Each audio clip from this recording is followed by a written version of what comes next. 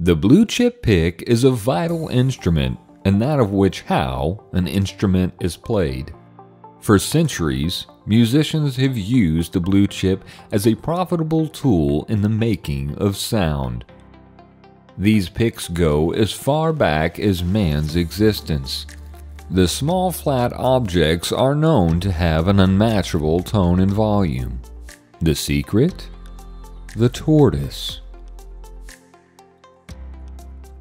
In the small town of Exeter, Missouri, a pick scientist works tirelessly to craft the famous tortoiseshell picks. This doctor is working alongside 89-year-old tortoise Tank in efforts to produce a new variation of BlueChips, the Kenny Smith model. The doctor must monitor the most recent activity of the tortoise to ensure he is indeed healthy and all is safe to proceed with the risky process.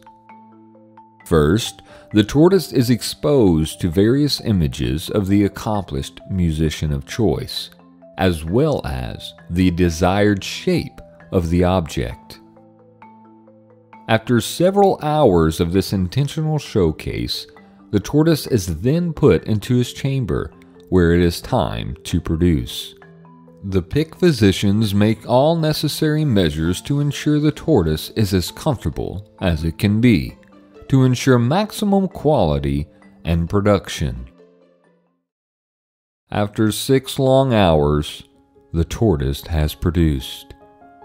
The plant was successful.